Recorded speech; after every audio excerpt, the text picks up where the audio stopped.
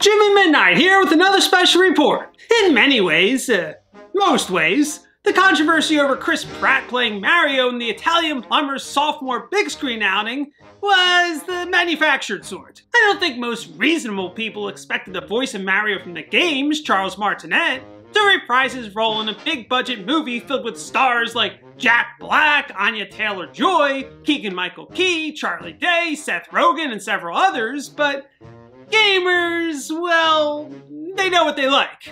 And like sci-fi fans, and by the way I land squarely in both fan bases, like sci-fi fans, gamers have very, very strong opinions. If I'm being honest, Charles Martinet's take on Mario is good in small doses. It's me, Mario!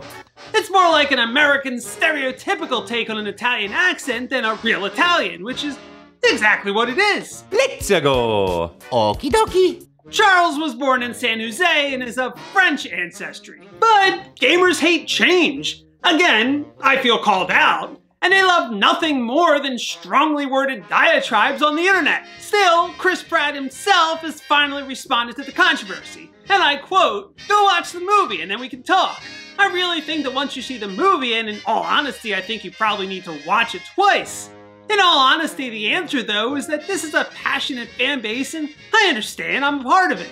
This is the soundtrack to your youth, and you don't want someone to come along and cynically destroy it as a cash grab with the movie.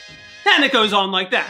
At the end of the day, this manufactured controversy will probably disappear once April 5th rolls around, and the movie is already projected to make a killing at the box office. I never really thought there was anything wrong with Chris Pratt's take on the character, but I'm reasonably certain the masses will completely forget about this silly hoopla and vote with their wallets. Thanks for joining me for another special report.